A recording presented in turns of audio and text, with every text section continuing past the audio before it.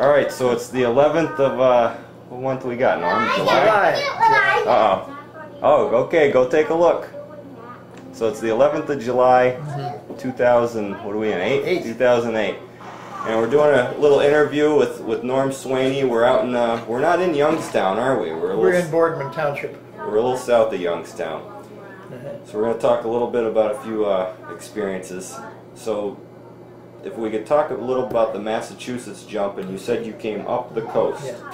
Yeah. Shortly after the formation of the paratrooper groups, and prior to the fact that we were 101st Division, they decided they needed to have people to go out. We were on bond jumps and looking for guys to be paratroopers. And so on the weekend, we would make 2 plane loads of us would make a jump in a various city.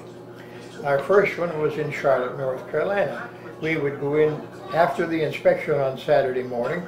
We'd load up on a plane, go out and make a jump on Saturday afternoon, spend the weekend in town with some notable family, and then go back to the camp. This was great. And the last one that we had, we flew from Fort Benning clear up to Holyoke, Massachusetts, and landed with a jump supposedly to be on Cape Cod. We got there in the evening. Now it was a beautiful day to fly up there, and the planes only flew a few hundred feet in the air. There was no door on the plane. You could lay in the plane and look out at everything as you went over all these villages and so on, all the way up the coast. In fact, we were quite interested when we got to the Washington-Baltimore area of how all we could see. So then, when we skirted way west of New York, we didn't cover New York area, but we got to Massachusetts. In the morning, they were going to jump the 2 plane loads. One was going to go out first and make a jump on some section, I don't know where. The second plane load was to go and jump in a different area. But the first plane never made it. It was a rather foggy morning, and for some reason the pilot misconstrued his instructions and hit the mountain and killed the guys. There was 17, I think, on the plane, and 2 of them lived. They were both badly burnt, and the rest of them all died. Now us, the ones that was left in the second plane, we went out over the ocean at Cape Cod, and coming back in, the pilots were supposed to drop us so that we would hit on the beach. Well, naturally they didn't do that.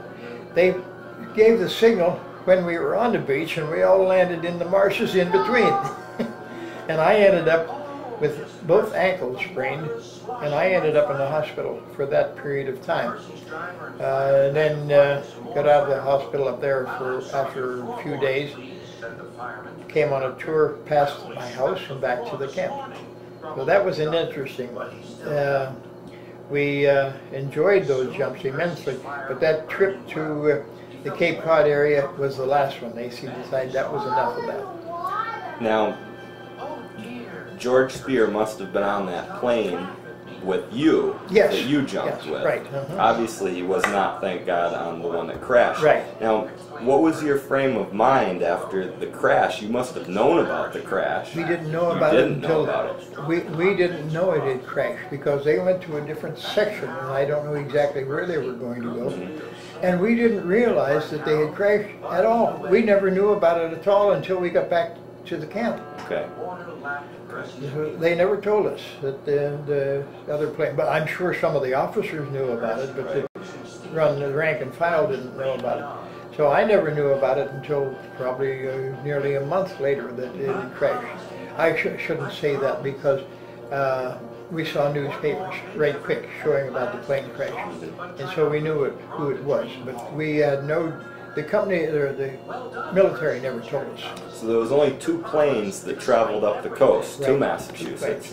One plane crashed, just about killed everybody on the plane. Were both planes F company, or did they take people from different companies? They was a composite group. It wasn't all F Company. We were picked by, I think, by stature. We were, some of the guys were taller, some seniorities. Now, Emmerich Parmalee went along, and he's fairly short. He was from the 3rd Platoon. George Spear and I think, were basically the only two from the 1st Platoon. Okay.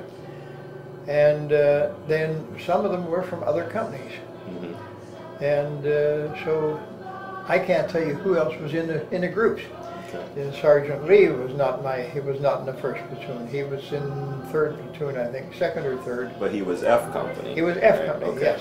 All right. Did he go back into the unit, or was he knocked out of the war? They put him on reserve. He couldn't serve. He was too far gone. He was crippled bad, and the burns were terrible. So okay. He came back to the unit when we were in Fort Bragg. And this had happened while we were still stationed in Fort Benning. But they brought him back to the unit so that we could say hello to him. And we never saw any more about him. Don't have any idea what happened to him after that. Okay. One other thing I was hoping to just talk about a little. The boat ride from New York was supposed to go right to England. Yes. And do you have many memories of what was the high or low points of the boat ride? Yes, very, very, very vivid. We were loaded on a ship called a British ship called the Strathnaver, and we started out supposedly in a convoy. We left New York at night, and we were limited to our vision ability because we were all below decks, and they would take a group every so often up on the deck, and then they'd be there for half an hour, some exercise, and back down. And so during the day, the first day, we were in the tail end of the convoy, and we could see ships all over creation, it seemed to be. And behind us was always a couple of little corvettes. These were military weapons at that time, or Navy gunners, actually sub-hunters. And the next day, we got up and looked up. Hell, there's nobody but us and 3 of these corvettes. The rest of them's all gone. We found out that the Strathnaver top speed was about 9 knots, and the rest of the convoy was going at about 12 to 14 knots. And so we were left on our own. And when we got west, I should say east of St. John's, Newfoundland, we were below decks, and all of a sudden we could hear these boom, boom, boom, and here these corvettes were dropping, what do you call them, the things that they shot up in the air? Depth charges? Depth charges, yeah. They were shooting depth charges. And we did get up on some of us got up on the deck and saw these corvettes just cutting circles around us. And then we were below, I was back again below decks, and there was a terrible explosion on the ship. Now, whether we were hit by the Germans, one of the depth charges, or what, I don't know. I've heard stories that it was one of the boilers blew up because they were pushing it too hard. One was that we got part of one of the depth charges that the Corvette dropped, and some of them said, no, we got scorched by a torpedo. I don't know. Anyhow, we limped into St. John, Newfoundland, and they tied us up there. And we were still aboard the ship, it tied up the base, and immediately there was an enormous amount of people come in the ship to do work on it. And we were restricted, we couldn't go anywhere. And we were on a ship, so you could hear pounding and this and that and the other thing. And I don't know how they worked on it because the ship was up on in the water. But whatever they were doing, they did. So then they decided the ship was well enough that we were going someplace. And we started out, and immediately it ran aground. We didn't get very far, so we went back to the same dock and tied up. And then they decided that we had been on there too long. They had to take groups of us off, and we went to a military base for a day or two. And there was 6,600 troops on this thing. One company of WACs, the 101st Airborne, the 327th Artillery, and I don't know what all else was on there. But we spent some time in this camp in St. John, Newfoundland. And eventually they pulled us all back on the ship, loaded it up, and we started out with a big destroyer as a guard for us. We returned part way down. We came to Halifax, Nova Scotia. Apparently the Strathnaver had a shallower draft than the other ship, and it was the Erickson. And we were transferred from the Strathnaver to the Erickson. And after we got on the Erickson, I think we were 6 days when we got into Liverpool, England. So that was a scary situation. And this is the reason why you see that the 101st Airborne carries the American Theater ribbon. Okay. Well, otherwise we would have never had it, but we were on foreign soil with the American Theater. Mm-hmm. Another thing to touch on, you had made a slew of practice jumps in your time as a paratrooper. Yes. Mm-hmm. With the Normandy jump, it's going to be your first combat jump. Yes. If you could touch on when you assembled and got ready to go, and the actual plane ride over, which I know was a night jump, mm-hmm. Were you terrified? How scared were you? I mean, what was it like? What was your gut feeling? Having jumped so many times beforehand, and being combat ready and making the equivalent of combat jumps, no, we were not scared or anything, but we did a lot of face painting and so on that we hadn't done before, although we knew about how to do it. And I wasn't a bit scared going in, not one bit. We saw, as we got over the mainland, and I don't know how we came in across, I think it was towards Le Havre that we came in, because we went out over the ocean and then came in. And we got quite a bit of flak around us, but nothing hit our craft.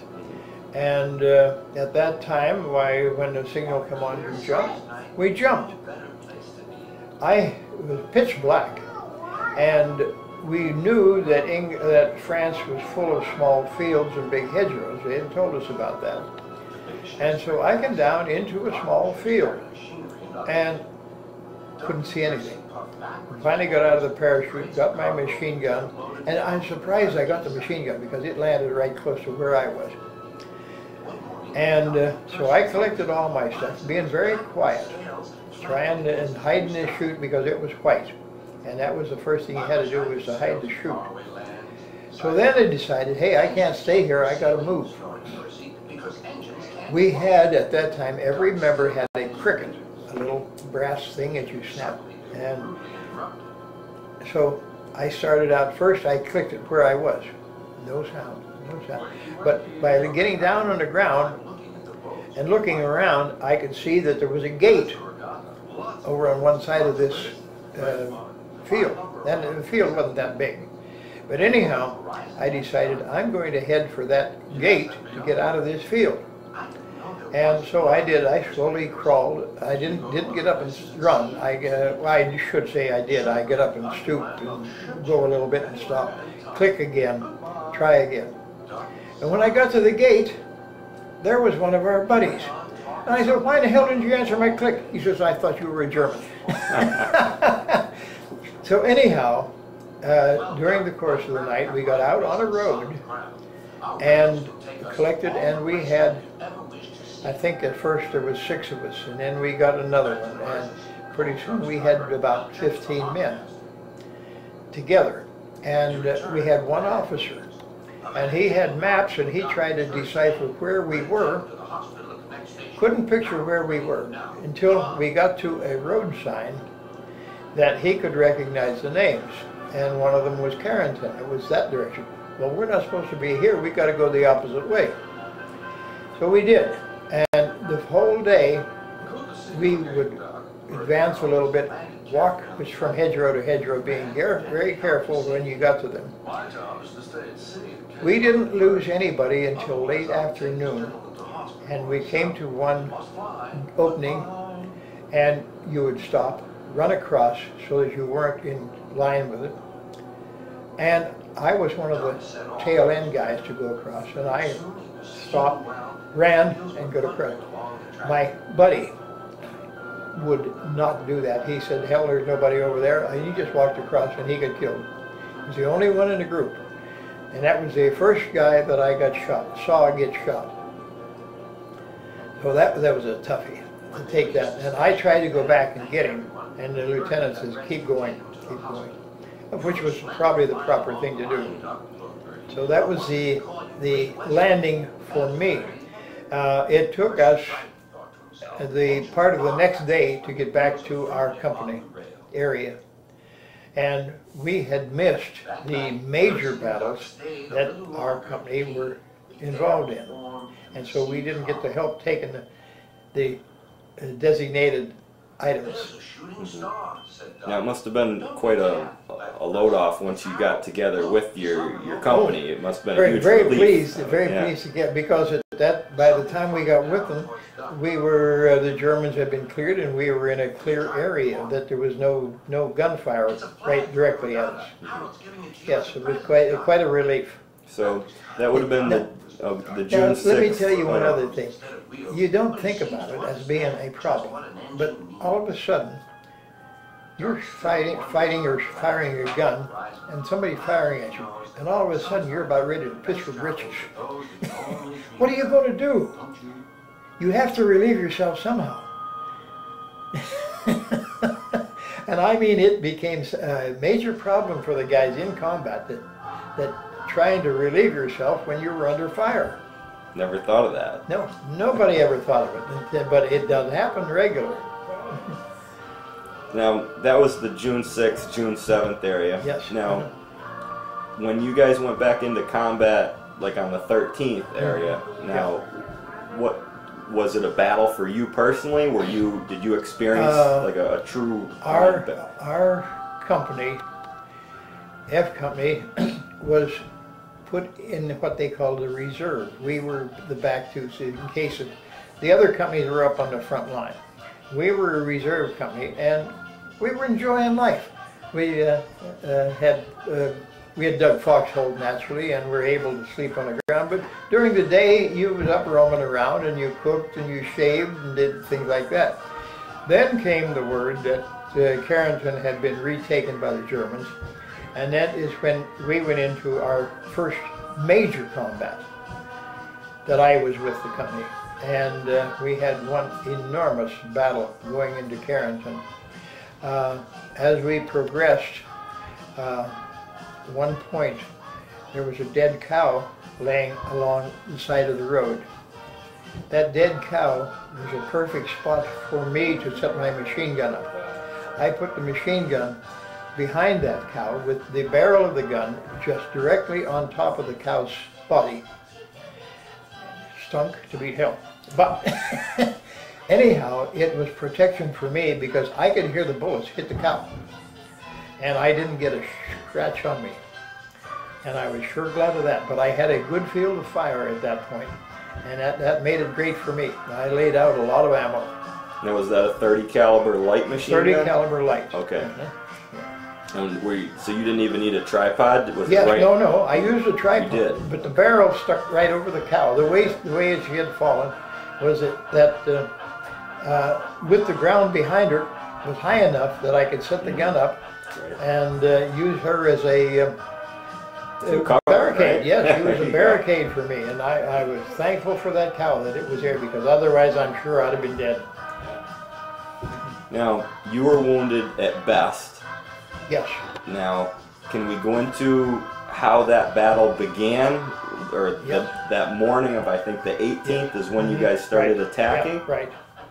We were told, naturally, to get ready to go. And everybody was handed a box of machine gun ammunition. So every soldier had a rifle and a box of ammo. Now, you're supposed to run across the field and fall and hit. And that's professional interview going on here. All right, so we're going to try again with the whole thing in best. Okay. we were ordered to move out to a certain area. Every soldier was handed a box of ammunition to carry it. Now they had a gun and a box of ammunition, and you're going across a field and you have intermittent gunfire coming. There's no way that they're going to carry that box of ammunition and a gun at the same time. So most of them dropped the ammunition. We went across this open field up to a roadway with tree lines, trees on both sides of the road. And immediately we're in gunfire with the Germans.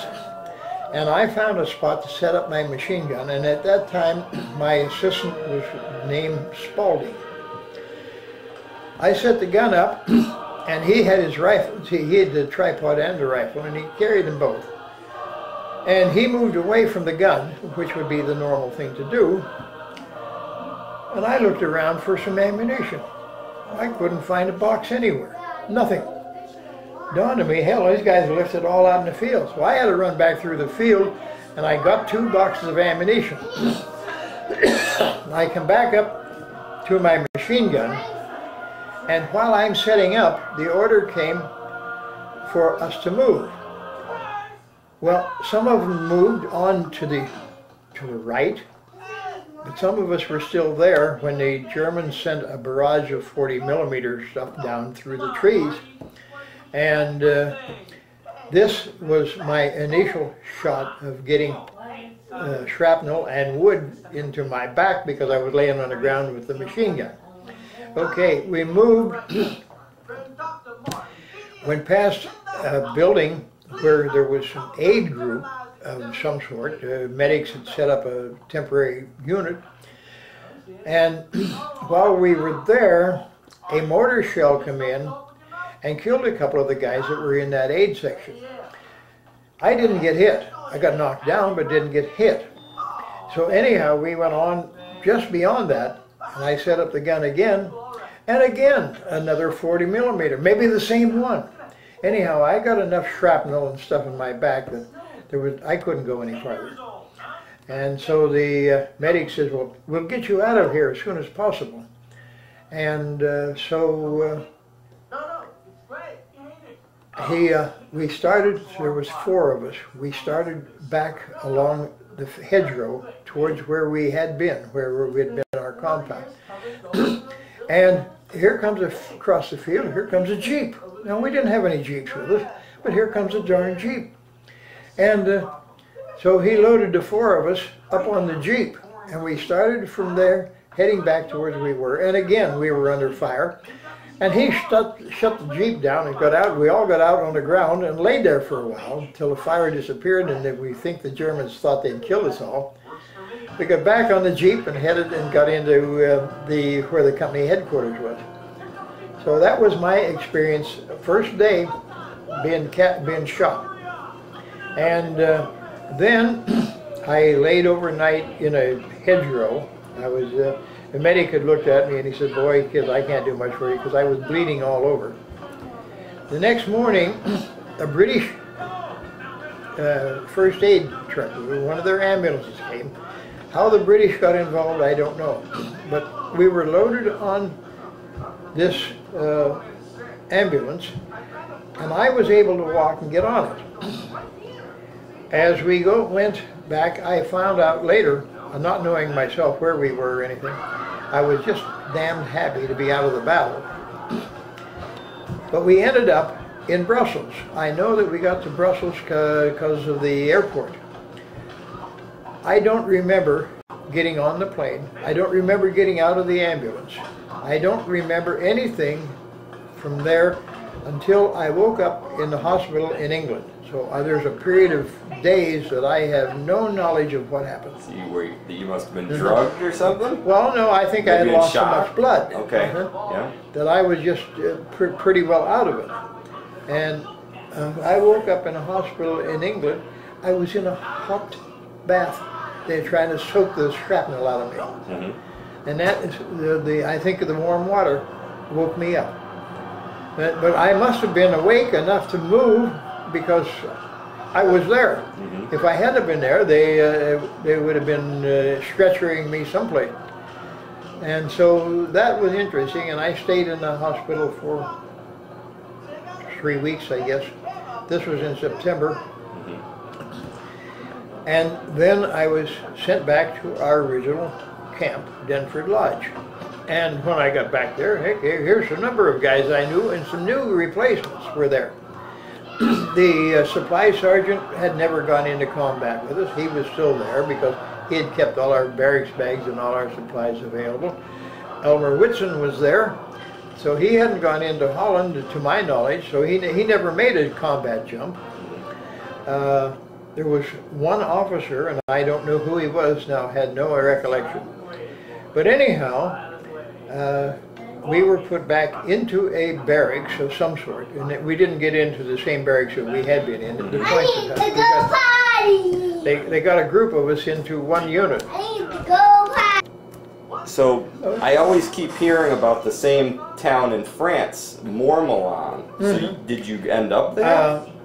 When we left England after I was shot and recuperated, we went to Mormelon. There was a group of us, a bunch of guys that I didn't know. There were some of them replacements, a couple of them were guys like me that had been shot and coming back. Anyhow, we got to Mormelon about December the 5th in that area, someplace. And I was, by that time, I had a cold, and I was croupy, and I couldn't hardly talk. I had laryngitis.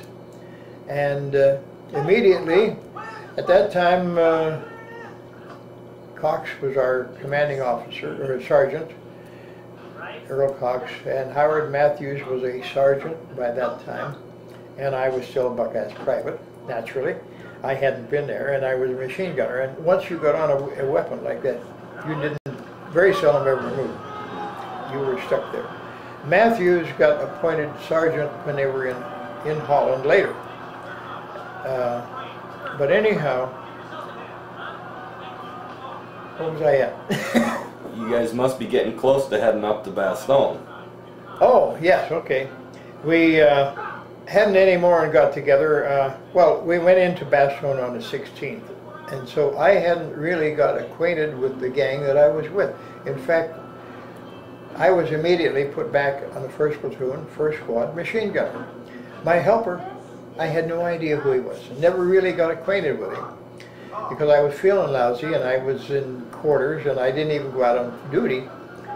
And then we got the word during the night that the Bulge had started and the 106th Airborne, or 106th Division, Infantry Division, had been overrun. And so immediately we were told, take everything you've got, put it in a supply section, and get on the trucks. And they brought in trucks that you couldn't believe how many they brought in, called the Red Ball Express. And we got on these trucks, and we rode pretty well all day. The trucks were there fairly early in the morning, and we rode in those trucks. And those trucks, in those days, the trucks were limited to about 30 miles an hour. That's about as far as they could go. So we got so far, and they decided this is as far as the trucks are going, and we get off, and we started walking. We had a few instances of intermittent fire, but in general, we were in an area that the Germans had not occupied or had left. And so we went to an area and set up a night perimeter. And we didn't dig in because, well, we tried to dig in, but at that time the ground was frozen so bad that you couldn't dig. And then the next day, the officers were able to reconnoiter the area, and we were moved forward farther where I could set my machine gun up along the side of a road. And so we were there from, that was the 16th or 17th of December. And on January the 2nd, in the meantime, our company had decided that the poor guys out in the holes in the ground needed some rest. So every night they would take a few guys off the line, take them back, and let them sleep in a house that was warm. And great, so my turn came. And my assistant gunner stayed with the gun. and I slept like a log that night. I don't remember what went on. But I got up in the morning, my paratrooper boots and my overcoat were just mud all over. And so the only thing for me to do was to clean them. And I did. I cleaned my paratrooper boots and put on an old pair of combat boots. And my overcoat was hung outside to dry because I had taken some water and got the mud off it. And all of a sudden, a runner came in